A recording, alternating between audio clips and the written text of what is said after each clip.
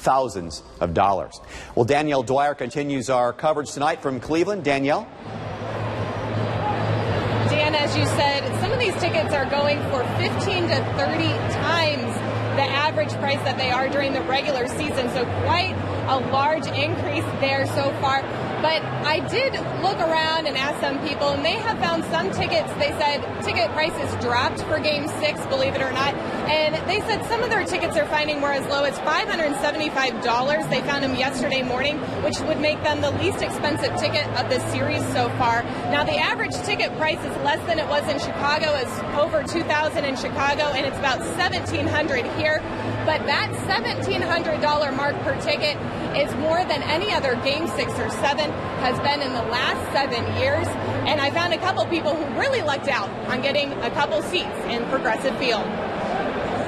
I have a friend who works in Major League Baseball, so I got tickets.